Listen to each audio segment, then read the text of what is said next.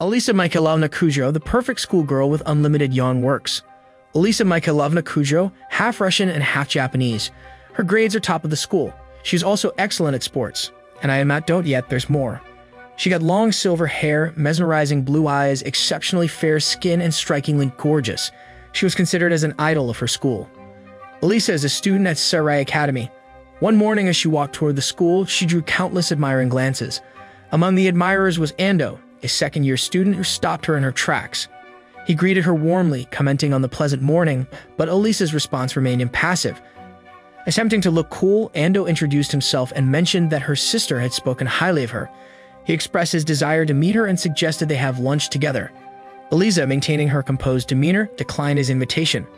Undeterred, Ando took out his phone and proposed exchanging contact details. Alisa, now slightly annoyed, refused again, stating she had absolutely zero interest in him.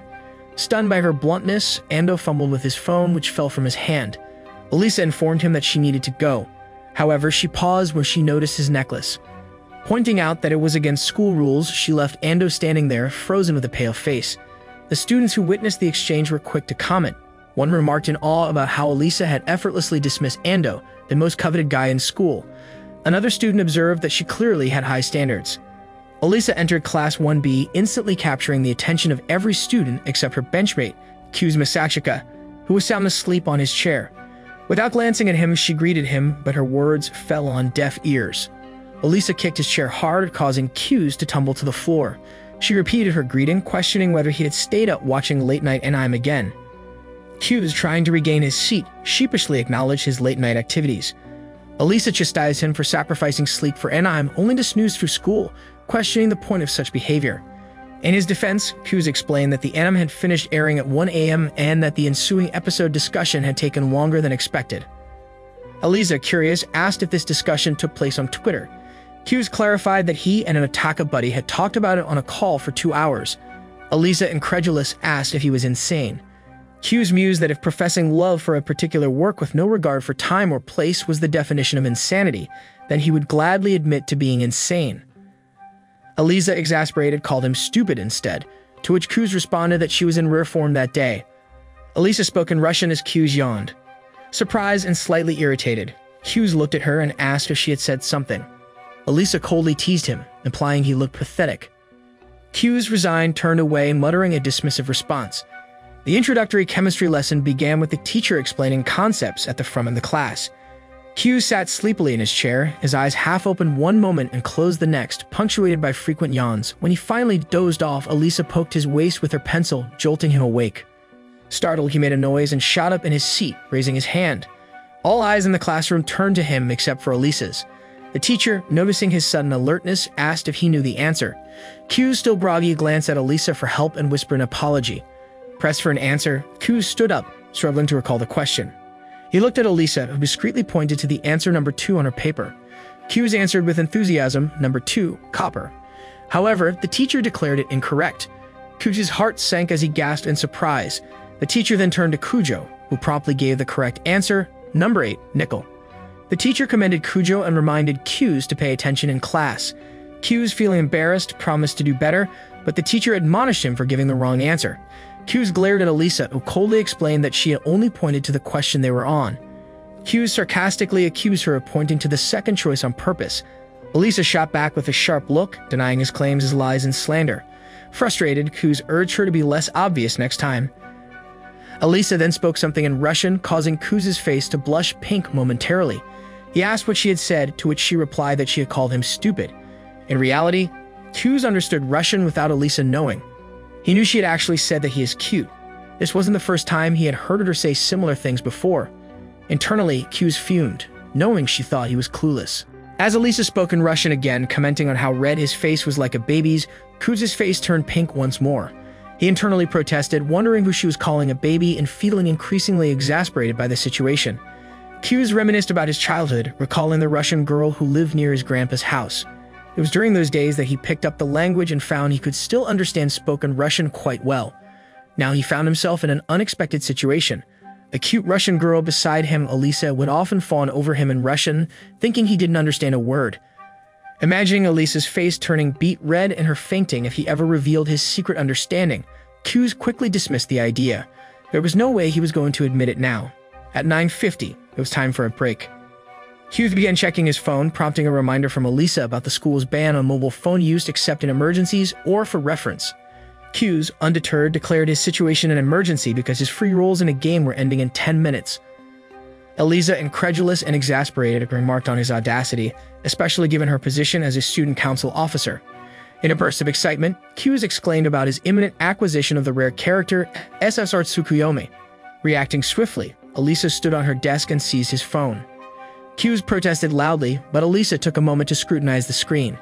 She noted the silver-haired, kimono-clad figure and questioned why Tsukuyomi, a goddess of the moon in Japanese mythology, had silver hair instead of jet black. Hughes shrugged off the details, focusing on the character's cuteness. Returning his phone, Alya received an exuberant thanks from Hughes, who internally celebrated his successful role. Alya then muttered in Russian about her own silver hair, feeling a pang of jealousy. When Hughes gasped in surprise and asked her to repeat herself, Alya coldly referred to him as a game junkie. Hughes, taking offense, retorted that as a free-to-play F2P player, he shouldn't be labeled alongside pay-to-win P2W players or whales. Alya acknowledged his point with a biting comment, adding that no one would want to be categorized with him. Hughes was eating lunch with his friends Takeshi Maruyama and Hikaru Kiyomiya in the school cafeteria. Maruyama, in a state of melodramatic despair, lamented his lack of success with the ladies, while Kiyomiya asked Hughes about his meal. Hughes replied that he was eating super spicy Mappa ramen, ignoring Maruyama's heartfelt complaint. Kiyomiya chuckled, seeing it as just another one of Maruyama's usual outbursts. Maruyama, feeling dejected, commented on Hughes' apparent indifference. Suddenly, a commotion arose as Alya, Maria Mikhailovna Kujo, and Suyuki entered the cafeteria, drawing everyone's attention. Maria, the student council secretary, and Su, the student council spokesperson, looked around for seats. Alya expressed concern about finding a place to sit, but Maria reassured her and decided to sit with her classmates. Kiyomiya and Maruyama admired the Kujo sisters, noting their beauty and speculating about Maria's relationship status. Maruyama wished he could get to know Maria better, but was disheartened by rumors that she had a boyfriend. Hughes bluntly remarked that Maruyama had no chance regardless, and Maruyama retorted, envious of Hughes' close relationship with Alya. Hughes admitted that Alya often snapped at him, but Maruyama pointed out that it was better than being ignored, as she rarely talked to anyone else. Maruyama mused about his chances with Su, deeming her more approachable than Alya, though still out of most guys' league. Kiyomiya doubted Su's availability given her history of turning down many suitors. Maruyama speculated that she might already be promised to someone due to her wealthy background and asked Hughes if he knew anything. Hughes, slurping his ramen, dismissed the question. As Su and Alya continued to look for seats, Su approached Hughes' table and asked if she could sit there. Hughes agreed and checked with his friends, who nervously consented. Su joined them, noting that she had ordered the same dish as Hughes. Alya took a seat opposite Su, next to Maruyama, who was surprised by Su's taste for spicy ramen. Su insisted he drop the formality, as they were in the same year, and mentioned her fondness for ramen. Hughes cooled his ramen and slurped it, agreeing with Su's remark that the dish could be spicier. Su joked about suggesting chili oil to the student council, but Hughes protested against mixing personal preferences with administrative matters. Su laughed, revealing it was just a joke. Alya watched their interaction with a cold gaze and asked if they were friends. Su explained that they had known each other since preschool. Hughes then asked the girls if they were friends, and Su expressed her desire to be friends with Alya, who shyly admitted she wasn't entirely opposed to the idea. Feeling overwhelmed, Maruyama and Kiyomiya excused themselves, citing the intensity of the situation. Su then moved closer to Hughes and asked if he had considered her offer to join the student council. Hughes reiterated his lack of interest, but Su insisted he would be a great fit, noting his experience as vice president in middle school. Alya, surprised, learned that Su had been the president while Hughes had been her vice president. Su praised Hughes' capability despite his self-deprecation. Alya, looking away, muttered in Russian that she already knew, then sipped her shiruko. As they walked through the school alley, the trio eventually parted ways. Su left first, leaving Alya and Hughes alone. Alya, somewhat taken aback, questioned their close relationship, revealing her surprise that Su would want to be friends with Hughes. Hughes, perplexed by her astonishment, pointed out that there was already a girl who considered herself his friend, referring to Alya herself. This realization hit Alya, and she hesitated before affirming their friendship. Acknowledging that they were indeed friends, Alya abruptly remembered an errand at the student council office and took her leave. As she walked away, Hughes shouted after her, confused by her sudden departure. Internally, Alya smiled, pleased by the confirmation of their friendship, which warmed her heart despite her typically reserved demeanor. Q's dreamt about his childhood, remembering a time when he ran to meet a Russian girl to watch the sunset. They spoke in Russian, and before parting, she kissed him. Waking up, he lamented that despite studying Russian diligently to converse with her, he couldn't recall her name. Arriving at school early due to day duty, Q's entered the classroom and started cleaning. He organized the chairs and cleaned the blackboard. When Alya arrived, they exchanged greetings. Alya was surprised at Q's early arrival, teasing him about it. Q's, noticing her socks were dirty, inquired if she had stepped in a puddle. Alya explained that a truck had splashed her on the way to school, but she had spare socks. Alya then questioned Q's about his past involvement with the student council alongside Sue, hinting at whether he'd join again. Q's dismissed the idea, stating he wasn't interested. Alya seemed to want to say something but changed her mind and asked Q's to fetch her spare socks from her locker since she had taken off her dirty ones. Q's reluctantly agreed, fetched the socks, and handed them to her. Alya asked him to put the socks on for her. Q's was taken aback, stammering in surprise, but Alya insisted it was a small favor in return for his help. He reluctantly began to put the sock on her foot, but an accidental brush against her private area caused both of them to recoil in shock. Alya kicked him away and Q's fell to the ground. Alya sulked afterward, leaving Q's to wonder about her strange displays of affection in Russian and their peculiar dynamic. Q's found himself in a difficult situation after an awkward encounter with Alya. Q's tried to apologize through messages but failed. During a break, he approached Alya asking for forgiveness. Alya, initially cold, admitted she wasn't mad anymore and apologized for kicking him. Q's, flustered by the situation, assured her that he was fine despite her concerns about his neck. His attempt at a playful remark backfired when he inadvertently hinted at seeing something he shouldn't have, prompting Alya to punch him hard and storm away. Q's chased her through the school corridors and stairs. After 10 minutes chasing around, they both exhausted. Q's sincerely apologized again, offering her oshiruko as a peace offering. Alya, initially suspicious of his motives, eventually accepted it, pretending she was thirsty. Alya muttered in Russian again that meaning offering a sip. Knowing what it meant, Q's felt inner turmoil, but he chickened out and acted as he usually did. Q's knocked on the student council room's door and called out for Sue. He found Sue arranging the shelves, who thanked him for coming. Q's asked what it was about, and Sue suggested starting with some pleasantries, playfully having Q's apologize for making her wait. They both acted cute, causing Alya, who was also in the room, to comment on their closeness. Q's, surprised to see Alya, felt a bit awkward and guilty.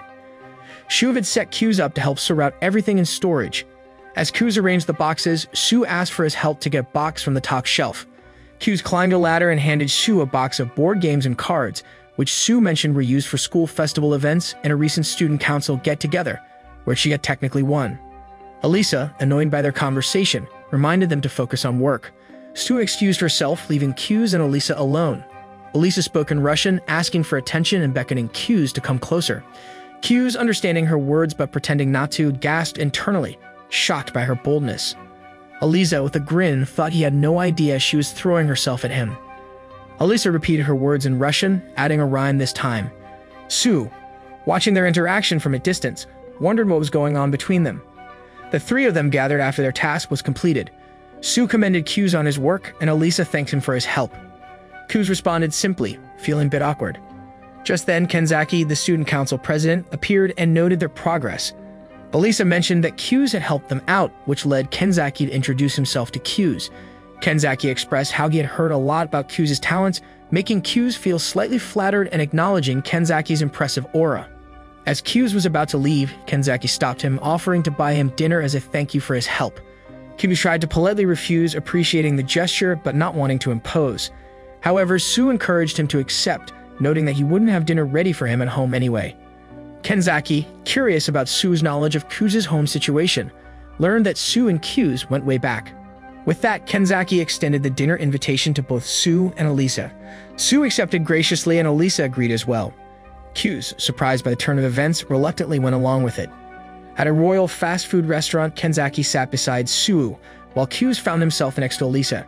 Kenzaki commented on how affordable a casual dinner meal was, prompting an awkward laugh from Q's. Kenzaki expressed his surprise at their quick work, noting he expected the task to take until the next day. Sue praised Q's, highlighting his ability to handle both physical labor and paperwork effortlessly, as well as his skills as an MC and negotiator. Q's, feeling embarrassed, asked Sue to tone down the praise. Kenzaki, noting that Sue rarely gave such high praise, asked if Q's had any interest in joining the student council. Q's declined, explaining he had enough of student council work in middle school. Kenzaki acknowledged the workload but pointed out the significant benefits, especially regarding recommendations. Despite this, Q's insisted he wasn't motivated by such opportunities. Sue pleaded with him to join her in running for office again, but Q's was adamant, insisting she didn't need him since she was likely to become the next president anyway. Kenzaki corrected Q's, pointing out that Sue had competition, particularly from Alisa. Q's looked at Alisa surprised. Alisa confirmed she would be running against Sue next year. Their meals arrived and they ate together. After finishing, they gathered in front of the restaurant before parting ways. Kenzaki and Sue headed in one direction, while Kenzaki suggested that Q's walk Alisa home. Q's agreed. As they walked side by side, Alisa tried to play coy, suggesting Q's didn't need to walk her. Q's dismissed this, knowing she wouldn't be left to walk alone. Q's then asked Alisa if she was serious about running for student council president. Alisa confirmed, reiterating what she had said earlier. Upon reaching an alley intersection, Alisa told Q's she would be fine from there and thanked him. They exchanged farewells and each went their separate ways. Q's arrived home, greeted unexpectedly by Sue. She welcomed him back and asked if he had walked Alisa home. Puzzled by her presence, Q's inquired why she was at his house. Sue nonchalantly informed him that she was staying over for the night, much to Q's surprise. Sue, engrossed in a manga titled Teach Me How to Love Too, muttered to herself about the plot, trying to decipher the relationship between the characters. She speculated that an unknown hot guy walking with the heroine had to be her older brother, a conclusion she found obvious yet frustratingly elusive to the protagonist. Q's, glancing away, commented on Sue's irony in pretending to be his childhood friend at school. Sue defended herself, asserting that it wasn't a lie. She explained that a childhood friend could also be a sibling or an otaku buddy. She argued that these roles could coexist in constantly evolving language. Ku sighed as Sue continued reading her manga. Suddenly, Sue exclaimed in surprise, realizing the hot guy was indeed the heroine's big brother. Q's remarked on the classic trope, and Sue confirmed it with excitement, noting that the brother was now kissing the heroine. Q's, taken aback, questioned the scenario, suggesting they might be step-siblings. This angered Sue, who grabbed Q's by the collar and emphatically declared that it was only good when they were blood-related, leaving Q's bewildered by her passionate outburst. In the morning, Q's was fast asleep in his bed when Sue came in with a playful tone to wake him up. She teased him, saying she was bringing him love and warmth. Q's, still half asleep and annoyed, grumbled that his morning had stopped being good the moment she woke him up. Sue, enjoying the teasing, continued to joke, but Q's insisted it was more like being bothered. She even playfully threatened to scare him by hiding under his bed next time. Q sighed, wondering what she was trying to achieve, and told her to get off his bed. Sue, still in a playful mood, kept teasing him until he firmly told her to stop. Q's and Sue, the siblings, decided to go shopping. As they passed by a theater, Q's noted a display for an animated movie. Sue, however, was visibly thrilled about the film, especially enjoying the exclusive moments not shown in the TV series. Her excitement made her shout with enthusiasm, insisting on watching the movie again. Q's had to drag her away, reminding her that they were supposed to be shopping. At the store, Sue picked out a summery dress she had been eyeing but lamented about her dwindling funds due to merchandise purchases. Q's was shocked at the price tag and made a comment about the high cost of women's fashion. Meanwhile, Q's sensed someone following them and mentioned it to Sue, who had already noticed the presence of a familiar person. It turned out to be Alisa, hiding and observing them. Sue approached her with a composed expression, addressing her politely. Q's, realizing they were discovered, followed Sue's lead and greeted Alisa. Alisa awkwardly admitted she had seen them earlier, but didn't find the right moment to say hello. Both Q's and Sue internally questioned her timing. When Sue invited Alisa to join them for lunch, Q's intervened, concerned about the restaurant they had planned to visit. Sue, with a cute expression, didn't see the issue and explained their plans to Alisa, who, seeing it as a challenge, agreed to join them. Despite Q's warnings about the super spicy ramen the restaurant served, Alisa decided to come along, not wanting to back down. Q's, Sue, and Alisa arrived at the entrance of Hell's Cauldron, a restaurant with a theme emphasizing the extreme spiciness of its dishes. The black and red decor caught Alisa's attention, and she hesitated for a moment, taking in the bold name and atmosphere. Despite her initial shock, she resolved to stay. Inside, the trio was greeted and seated. Alisa scanned the menu, which featured intimidating names like Pool of Blood Hell, Pincushion Hell, and Infinite Hell. Sue explained each dish, noting that the Pool of Blood Hell with its bright red soup was the least spicy, while the other two increased in intensity. Alisa opted for the Pool of Blood Hell, and Q's and Sue followed suit. As they waited for their food, Alya commented on Sue's casual attire, expressing surprise. Sue casually mentioned having spent the morning with Q's, borrowing his shirt, which led to Alya's shocked reaction and Q's awkward attempts to explain the situation. When their ramen arrived, his fiery appearance made Alya gasped.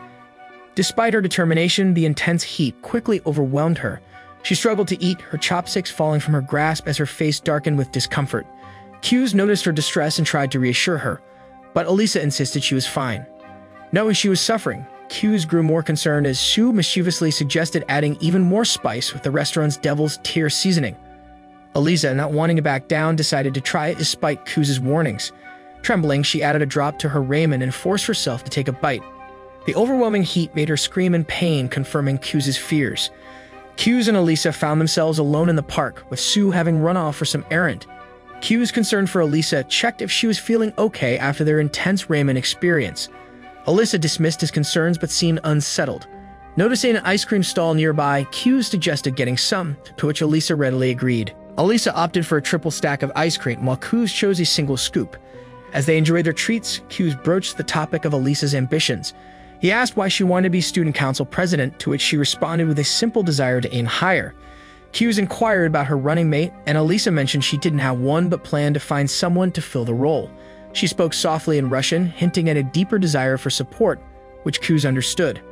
Memories of Sue crying in middle school flashed in Q's mind, deepening his empathy for Alya. She then asked about his plans for the rest of the day. Q had none, and Alya suggested he help her with clothes shopping. Q hesitated, pointing out that a guy helping a girl shop for clothes implied a close relationship. Alya, unfamiliar with such social nuances, found his concern puzzling. Realizing that Alya might not have many friends to go shopping with, Q agreed to help, emphasizing their friendship. Alya seemed slightly unsettled by the term but accepted his offer. Q and Alya found themselves in a store, with Alya feeling puzzled and slightly irritated by Q's sudden kindness. She wondered if he doubted her chances of becoming student council president and felt a surge of determination. As Alya picked out a dress and headed to the changing room, she resolved to impress Q. She called out for him to move farther away, worried he might hear her changing. Q complied, waiting patiently outside. Alya put on the elegant dress, admiring herself in the mirror. She felt confident but also nervous about Q's reaction. When she finally stepped out, other shoppers admired her appearance, and Q's was no exception. He praised her, saying the outfit enhanced her elegance and femininity, making her look even prettier than usual. Alya was taken aback by his compliment, not expecting such words from him. Inside the changing room, Alya felt a mix of surprise and satisfaction. Meanwhile, outside, Q was shocked at his own words, feeling a rush of embarrassment. Observers in the store found their interaction endearing, mistaking them for a teenage couple. Alya tried on various outfits, each time stepping out to show Q's. With each change, Q's compliments flowed: cool, lovely, sexy, pretty. Alya relished the praise, feeling a thrill she hadn't anticipated.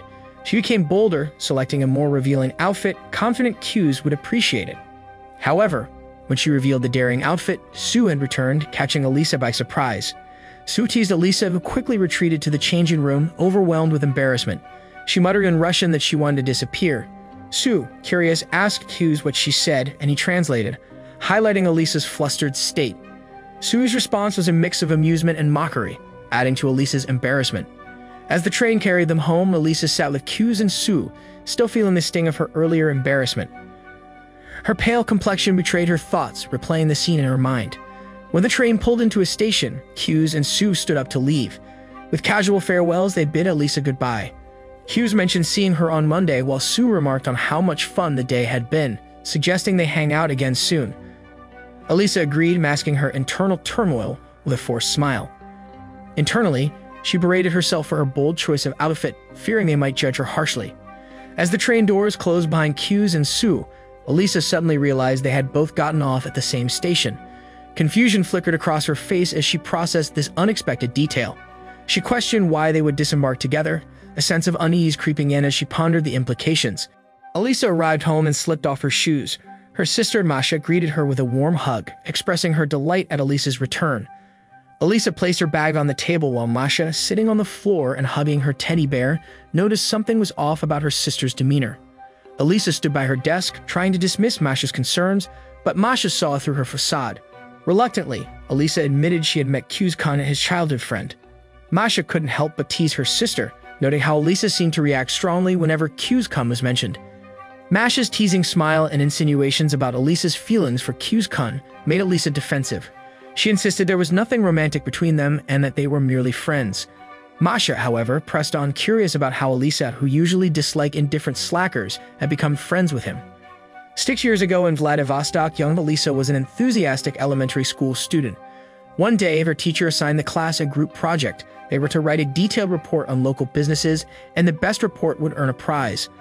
Alisa and her classmates quickly organized themselves into groups and divided the tasks.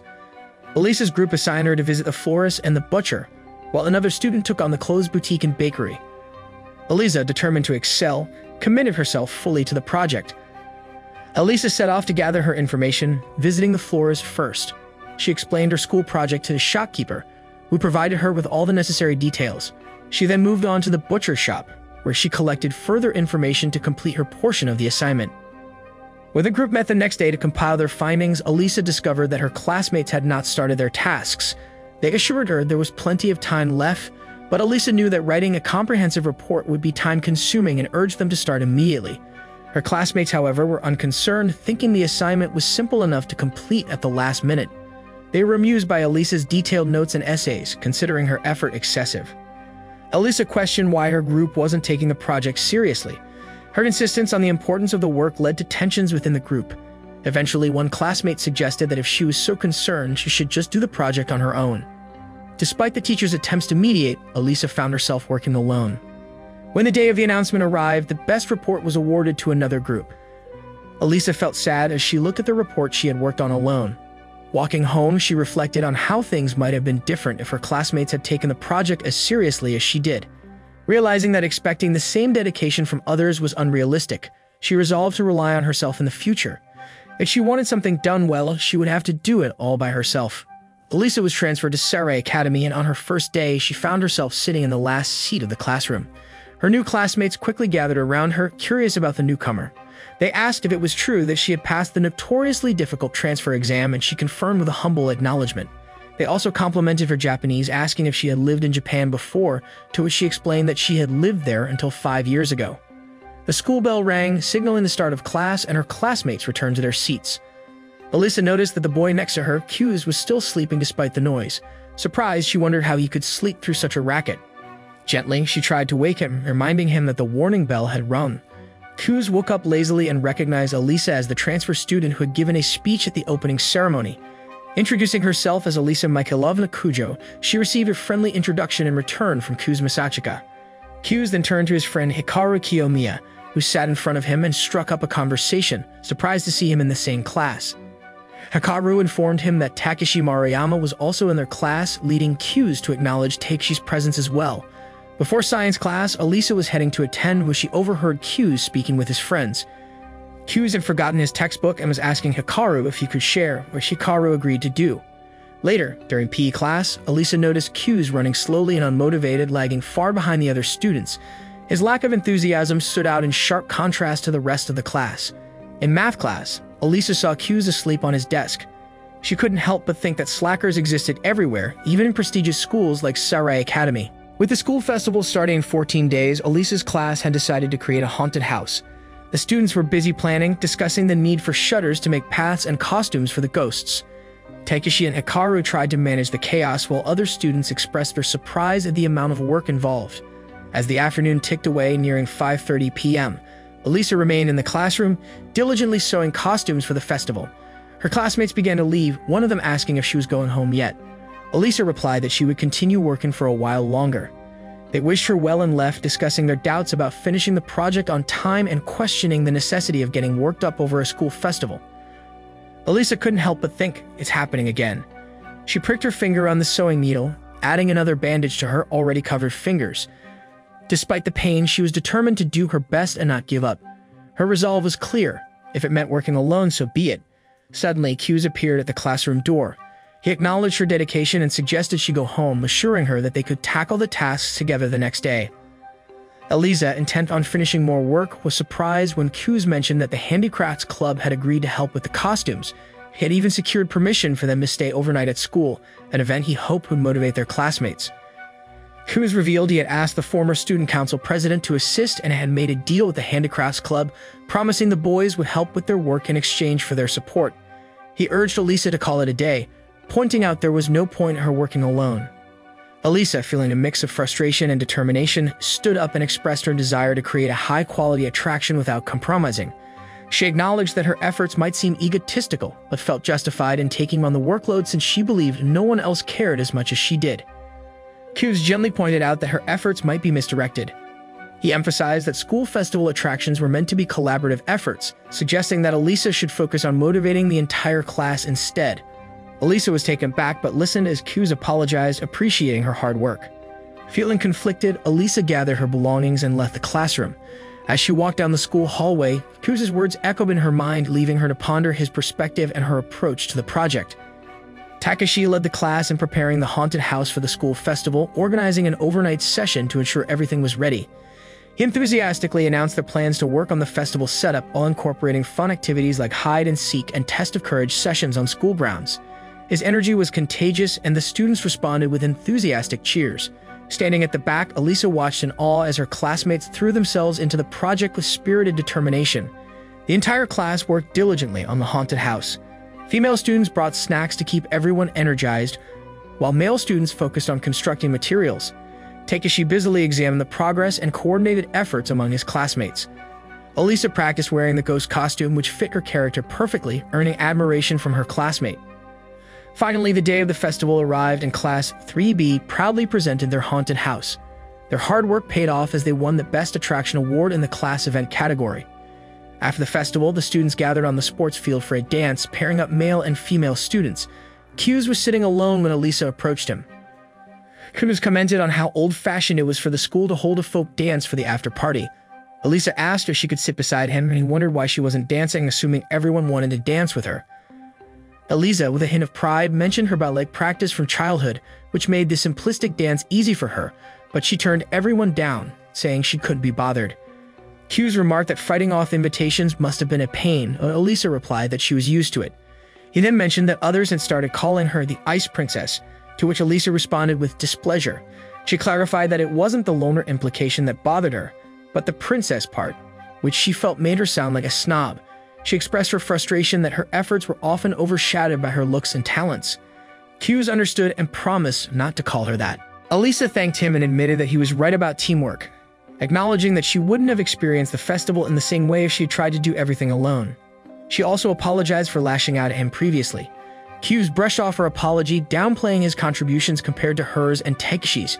However, Alya insisted on repaying him in a tangible way. After some thought, Q asked if he could call her by a special Russian nickname, something personal. Alya revealed that her family called her Alya. Q requested permission to call her Alya, seeing it as a unique privilege. Alya was surprised but questioned what he gained from it. Q explained that as the class idol, being the only guy to call her by a nickname would be special. Alya found his enthusiasm amusing yet perplexing, while Q expressed his gratitude for the glorious gift. 3 male students approached her with requests to dance. Each student vied for her attention, with one asking politely, another expressing his long-standing interest, and a third complaining about the unfairness of the situation. Despite their persistent pleas, Alya declined their offers, stating she couldn't dance. However, the students continued to press her, encouraging her to simply move with the music and assuring her that she would be fine. Q, observing the commotion, decided to intervene. He took Alya's hands and with a confident gesture informed the boys that she was already taken and guided her away from the crowd. Alya, surprised by his bold move and feeling her heart race, made a half-hearted protest, but found herself unable to pull away.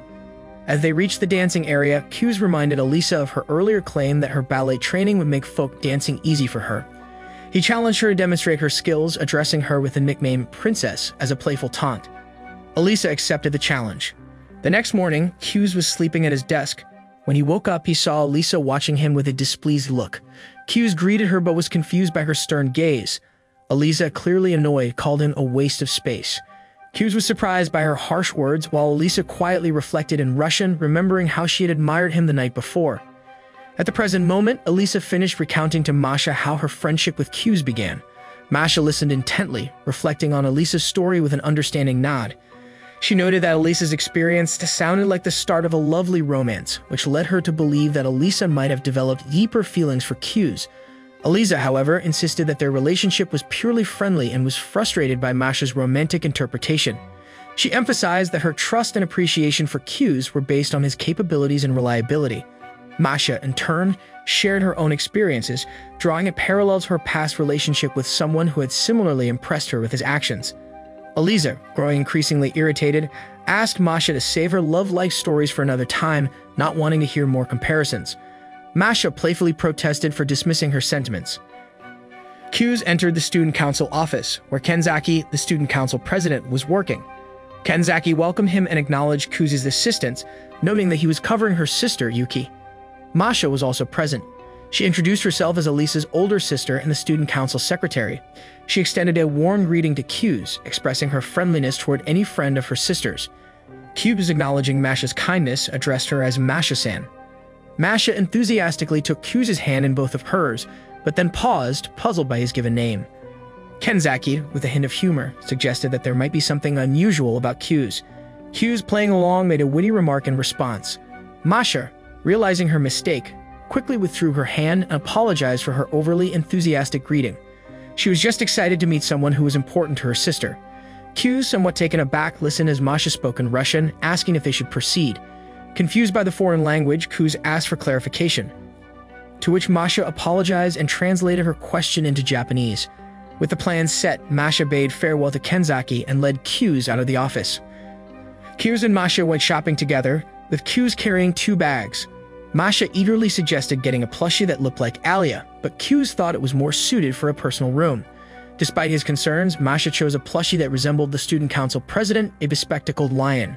Masha also decided to buy a Kate plushie for herself, keeping it on a separate receipt to avoid bothering Alya. As they left the store, Q's thought about how much patience Alya must have had with her sister's lively personality. At the tea shop, Masha asked Q's for his opinion on a sample tea, but Q's wasn't sure. He remembered his sister Yuki and their family issues. Masha noticed Q's distress and hugged him comfortingly, but accidentally spilled hot tea on his back.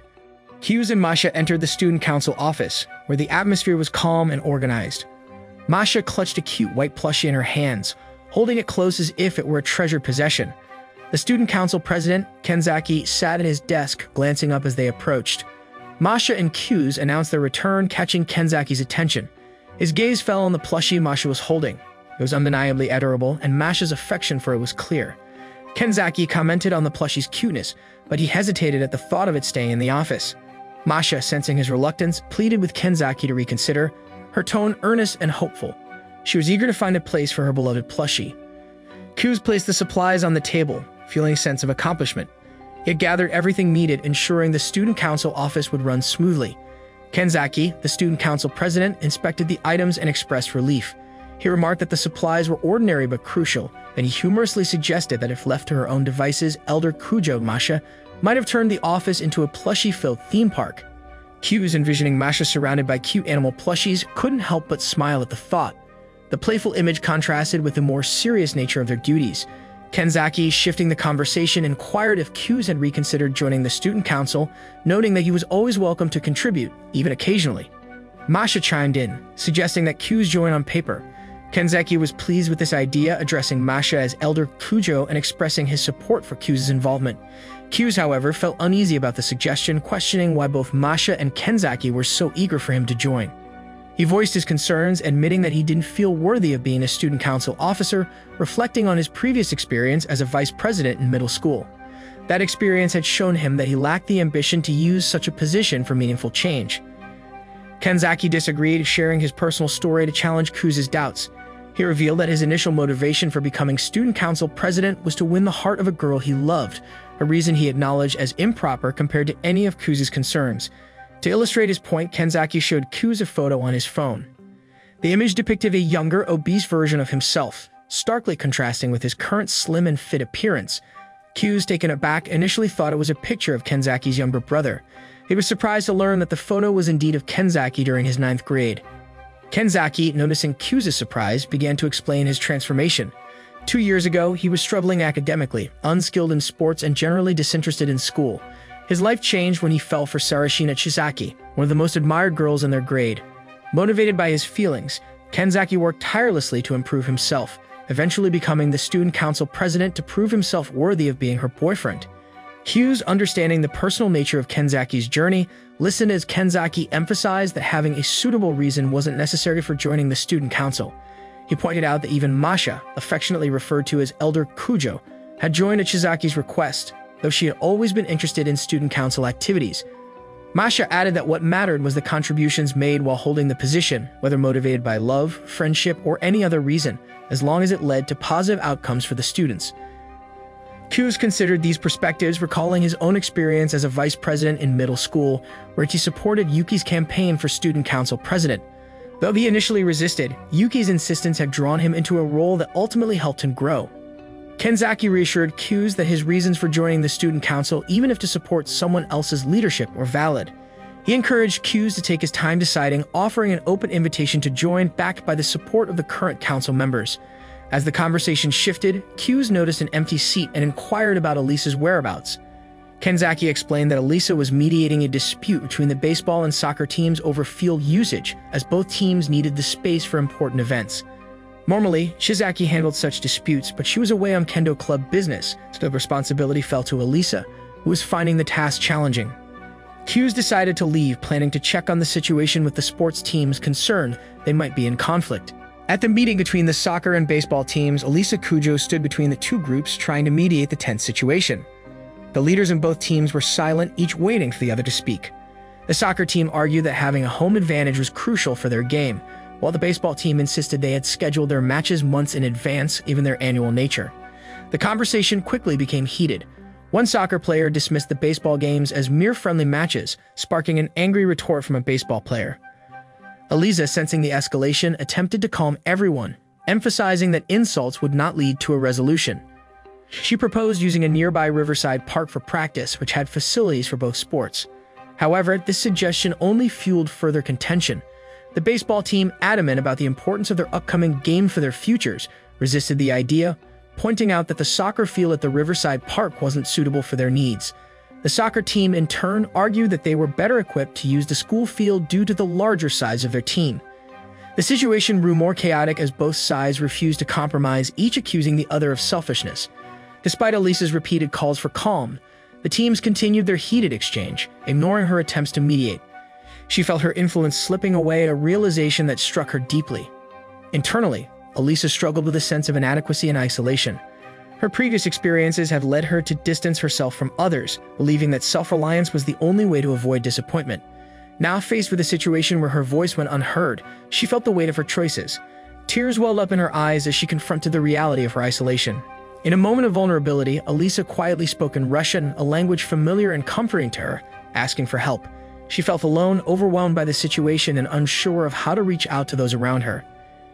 As tensions rose between the soccer and baseball teams, Kyu's Masachika arrived outside the meeting room. Inside, the teams were embroiled in a heated argument, unable to find common ground. Kyu's felt that Elisa Kujo, who was trying to mediate, was in a tough spot. He believed the situation might be too intense for her to handle alone, thinking it could still be a valuable learning experience for her. As Kyu's considered leaving, he overheard Elisa speaking in Russian, her voice tinged with desperation as she quietly pleaded for help. Realizing that she felt isolated, he decided to step in. Whispering in Russian, he reassured her.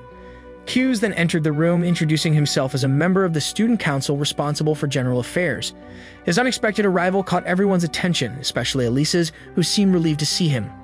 The members of the baseball team recognized him from his past role as a vice president in middle school, lending him some authority. Kyu's quickly summarized the issue at hand, the dispute over the use of the school field versus the Riverside Park. He proposed that the baseball team, being smaller in number, could practice at the Riverside Park, while the soccer team with more members could assist with the logistics of the move. This suggestion initially sparked resistance from both sides, with members voicing their displeasure. However, Kyu's remained calm and observant, focusing on a female soccer team member. His steady gaze seemed to encourage her to speak up. After a brief silence, she proposed that the soccer team managers could help the baseball team, a suggestion that seemed to bridge the gap between the two groups. The idea was quickly supported by others, including the baseball team, who appreciated the gesture. With both teams agreeing to the terms, the tension in the room eased. Kyu's instructed them to formalize their agreement with the student council the next day. As the meeting concluded, Elisa looked at Kyu's with admiration. After the meeting, Hughes and Alisa walked together, reflecting on the events that had just unfolded. Hughes felt the need to apologize for his intervention, acknowledging that he might have undermined Alisa's efforts. However, Alisa reassured him, curious about the reasoning behind his proposal during the meeting. She had noticed how Hughes had focused on a particular soccer team manager, seemingly anticipating her response. Hughes explained that the manager was dating the captain of the baseball team, a relationship that had become a popular topic among students. He noted that the baseball captain had remained silent throughout the meeting, likely because he was torn between his duties and his desire to support his girlfriend. The manager, aware of the demands the soccer team was making, had been hesitant. Hughes had anticipated that she would offer help, seeing it as a way to bridge the divide between the teams. Alisa recognized that Hughes' strategy had been effective in resolving the conflict. The baseball team benefited from having additional help. The soccer team secured the use of the school field, and the couple involved had a way to spend time together across club lines. It was a solution that addressed multiple issues at once. As they continued walking, they encountered Kenzaki, the student council president, who inquired about the outcome of the meeting. Alisa praised Hughes for his role in resolving the situation, and Kenzaki commended her for her perseverance. Hughes, slightly teasing Kenzaki, suggested that the president might have anticipated the need for his intervention all along. Finally, Kenzaki asked Hughes if he had made a decision about joining the student council. Hughes confirmed that he had decided to join, expressing his honor at becoming a member. Kenzaki welcomed him warmly, pleased to have him on board. As night fell, Hughes and Alisa walked home together, reflecting on the day's events. Hughes couldn't shake the feeling that he had been manipulated into joining the student council, but he accepted his fate. He recalled the moment Kenzaki handed him the student council application form, instructing him to fill it out and return it the next day since it was getting late. Alisa, curious about Hughes' intentions, questioned whether he was truly joining the student council and if his motivation was to stand alongside Su-san in the presidential election. Hughes, contemplating her question, asked what she would do if he were to run for president. Alisa firmly stated her determination to become student council president, even if it meant competing against him.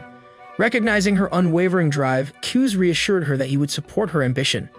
He promised to help her achieve her goal and vowed to ensure she would never be alone in her efforts. He extended his hand to her, inviting her to join him as a team. Moved by his words, Alisa, with tears in her eyes, accepted his hand. Alisa expressed her gratitude in Russian, saying she loved him.